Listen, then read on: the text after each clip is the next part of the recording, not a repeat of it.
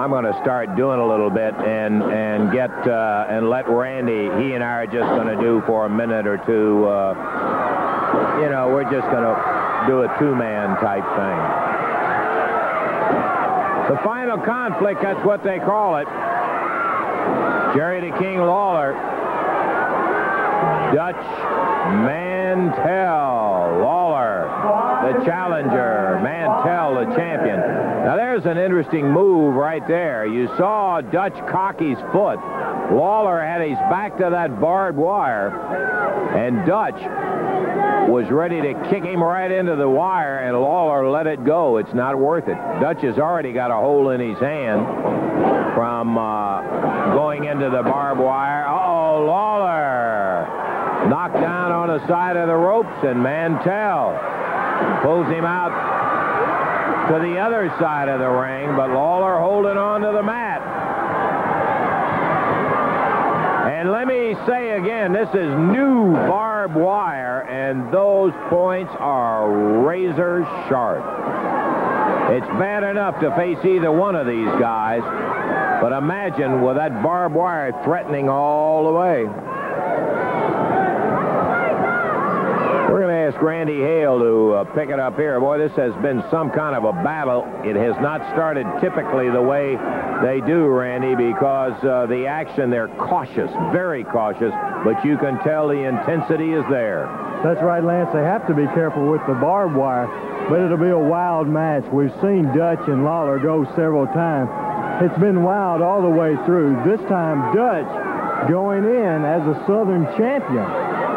Lawler, the challenger, and he has not stepped in the ring too many times, Lance, as a challenger in a Southern Championship. So I'm sure his strategy will be a little bit different in this match. Well, Mantell is well aware that he is among a rare breed of people who have been able to get 3 wins over Jerry Lawler, and that's what Mantell has. So you can bet that is a new experience, as you pointed out, for Lawler. Oh, and right back in the corner, Mantell going after him. He grabs a strand of the barbed wire to pull it up to the back. There is no disqualification, so there is nothing illegal, though the referee is trying his best to prevent it from happening. Now Lawler reversing the flow as he grabs the strand of barbed wire. He's being held in a side headlock, trying to pull it up near the Dutchman. That'll cause a break in a hurry.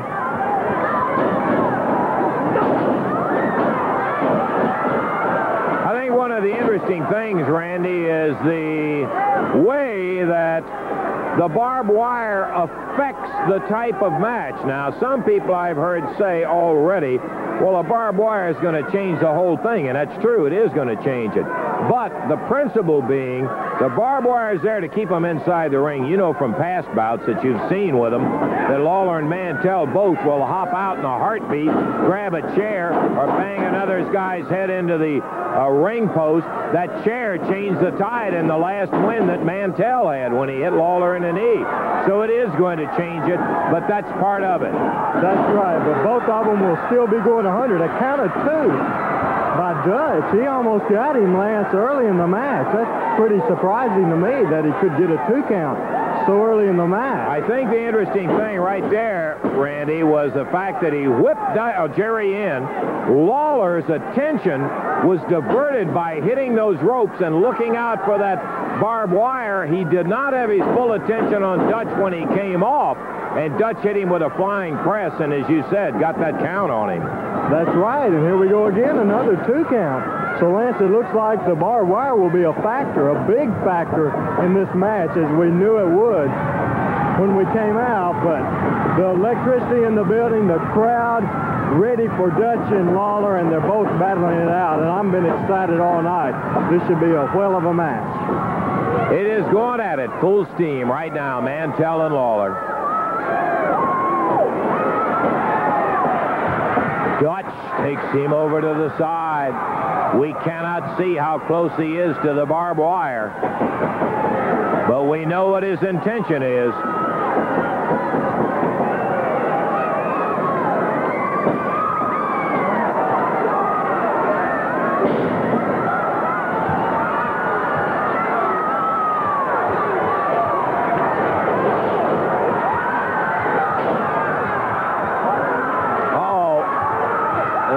like we're seeing a little crimson, I'm not sure, out of Lawler's right eye as Mantell takes him into that barbed wire.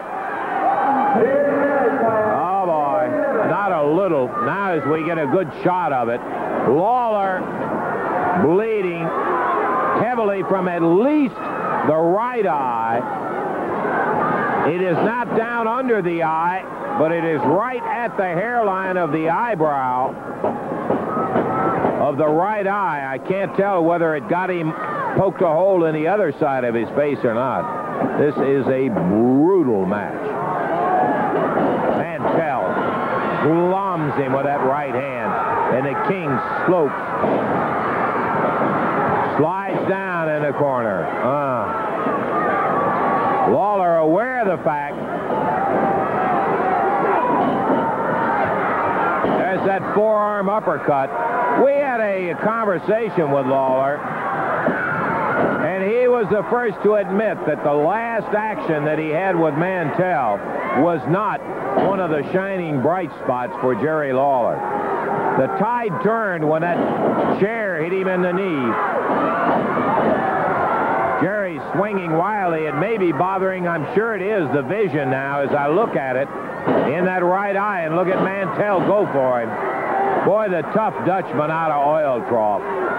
He is some kind of rugged. Hungry is the word that Dutch uses. He said Lawler's not hungry anymore. He's had it all, champion 6 out of 10 years, wrestler of the decade in the 70s. All of the honors you can have. And Lawler, again, is... Whoa! Lawler booted Mantell right in the face. Leaned on the rope, used the cunning, brutal as it was, and he kicked Mantell right in the face. On the chops. No, you can't ever count the King out. We should know better.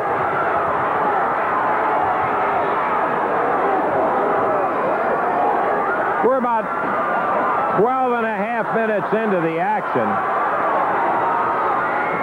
And Lawler paying back Mantell as Mantell trying to fight him off.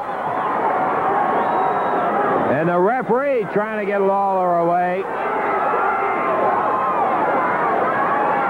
Lawler mashing Mantell's head into that barbed wire. Rattles him again, and Dutch is down.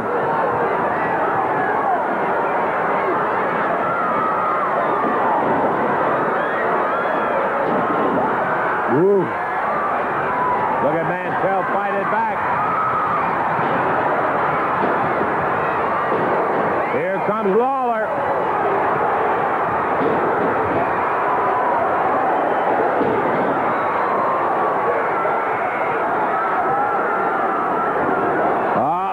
Once again, Mantell being pressed into that wire as he's battling with Lawler.